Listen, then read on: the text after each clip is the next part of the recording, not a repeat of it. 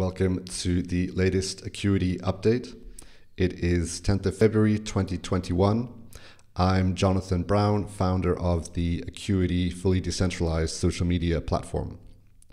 And today I'm going to give you another deep dive. So I'm going to give you a progress update on the Acuity Atomic Swap smart contract. So this is a smart contract that will enable fully decentralized trading between Acuity and Ethereum. So to start with, the first big change I've made to the smart contract is that I've actually divided it into two smart contracts. So the functionality needs to be deployed on both Ethereum and Acuity. And the original idea is that this would be in the form of a single smart contract that would be deployed on both blockchains. However, upon looking through the smart contract, it became very clear that it really has two separate functionalities that are actually very independent. So the smart contract had the sell functionality and it had the buy functionality. And these were actually they could operate totally independently. So it made sense to divide the smart contract in two. So we now have this smart contract, the Acuity Atomic Swap Sell, and we have the Acuity Atomic Swap Buy. So this just simplifies everything. So it means that the smart contracts can just focus on one specific task. So we can see in the Atomic Swap Sell smart contract. So we have the state for the sell orders and the sell locks. We have the events for the selling process. We can create order. We can create a sell order. We can lock a sell. We can unlock a sell. We can time out a sell. And I've just added some simple getters. So you can get an order value either by passing in the address of the seller and the price, or by passing in the order ID, which is actually derived from the seller and the price.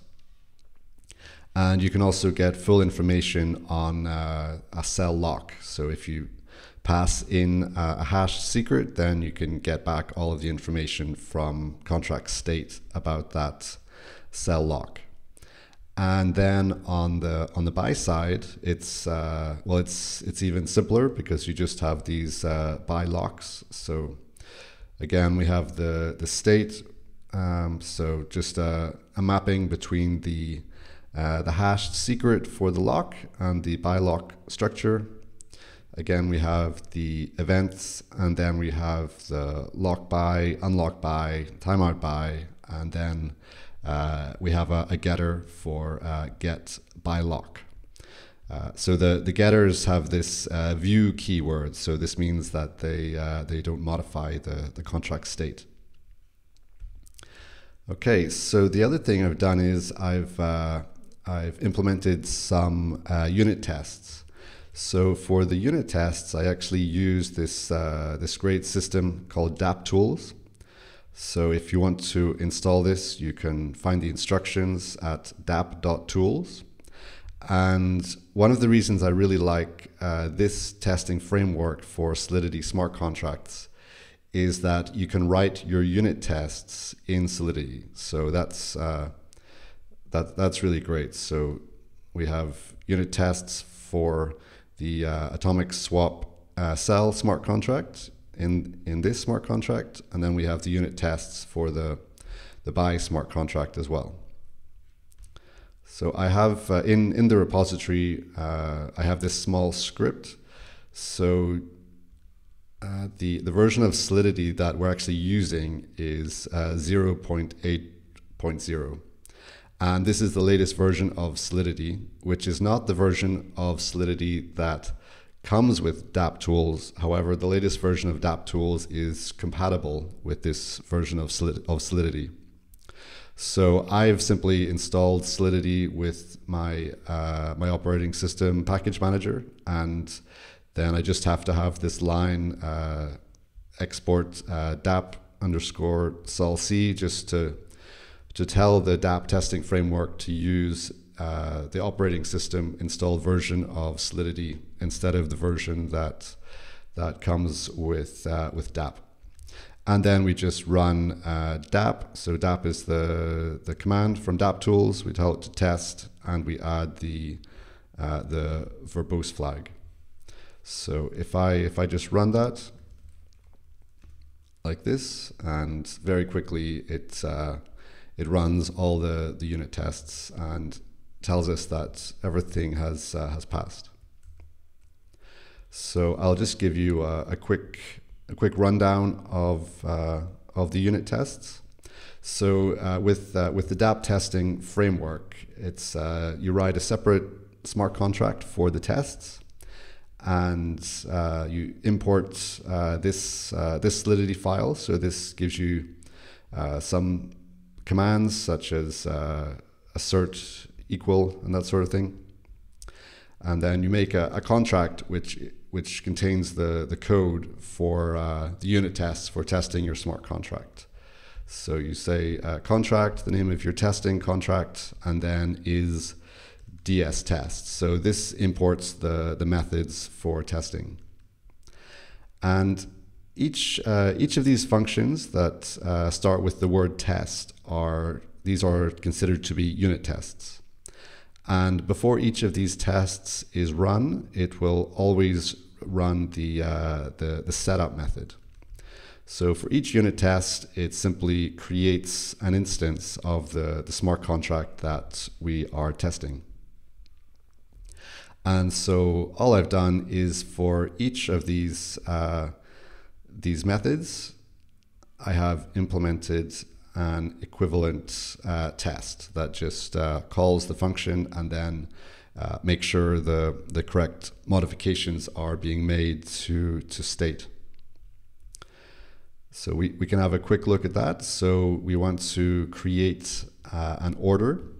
So in order to pass in Acuity or Ethereum, we specify it here. So we pass in 50. And then this number 5 is the price that we are selling at. And then this function, it actually returns the order ID. Although normally, if you're just calling this method in a transaction, you don't actually get a return value from a transaction. You would look at the event that gets emitted. But because we are entirely within Solidity, we can just use the return value to get the order ID. And then we just use some of the getters to make sure that the correct information has been stored.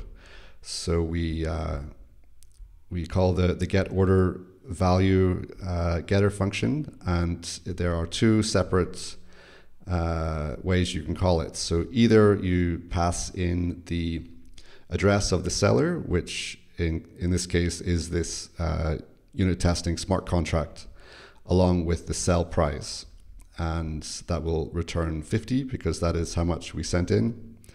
And you can also call it with the order ID, which is derived from the seller address and the selling price. So again, we assert that the return value from this getter function is 50, which is what we passed in the first place. And then we just check that the balance that is actually stored in the Acuity atomic swap cell smart contract is 50, because when it gets instantiated, it's going to be 0. And then whenever we pass in the first sell order, then it will go up to 50. So that's the first test. We test the cell lock. So we create a cell lock. So we're calling this from the same seller with the same value. So we know which sell order the funds are being locked from. We pass in the hash secret. So if you're not sure how the hash secret system works, you can watch my previous video, which explains the whole process. We pass in the timeout, and we pass in the the value that we wish to lock. And so again, we can just call the getters to make sure that the correct values are being returned. So we test the cell lock, we test unlock cell. Again, we have to make sure that the timeout information is correct. Otherwise, you wouldn't be able to unlock the cell. So we specify the timeout is 1,000 seconds in the future. So that's for test unlock cell, and then for test timeout cell. So this is the situation where the funds have been locked up, but the other party has not revealed the secret. And so the seller wants to retrieve those locked funds. So that's why we just specify the timeout to be the current timestamp. So this just shows you how effective it is to write unit tests in Solidity using the DApp framework. One little thing I need to implement is I need to test the various failure modes. So for example, if you attempt to lock a cell, but the cell order is not big enough, then this will actually throw an error. So I need to test for these situations. And then we have on the other side, we have the buy smart contract, and then in a very similar way, we just test the methods, which are actually quite similar. So that's just a little update on the progress for the Acuity atomic swap smart contract. So I'm going to continue working on this and also making some improvements on the Polkadot implementation for Acuity, so we can actually deploy these Ethereum smart contracts to the Acuity blockchain and hopefully interact with them using the same Web3 code that we will use to interact with the smart contracts on the Ethereum blockchain. So I think that's enough for today. So thank you for your time, and I'll have another update in a few days' time. Thank you.